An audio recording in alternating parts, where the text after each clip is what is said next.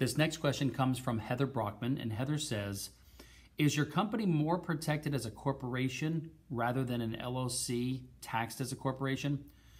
Her business background is in mobile pet grooming. Company is growing. I want to make sure assets are protected. She does not have an elevator pitch, but she's working on one. Okay, this is a great legal question.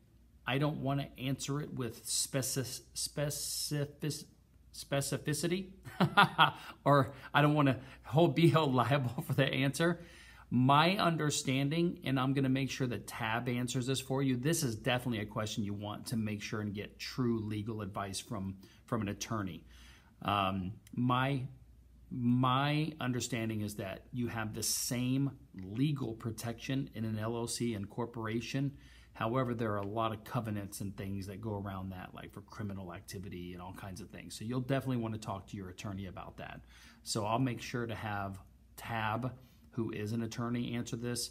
You could also talk to Michelle Adams here in the group as a member. You know Michelle, talk to her. She probably can give you some information as well. All right? Good question. Protect those assets, Heather.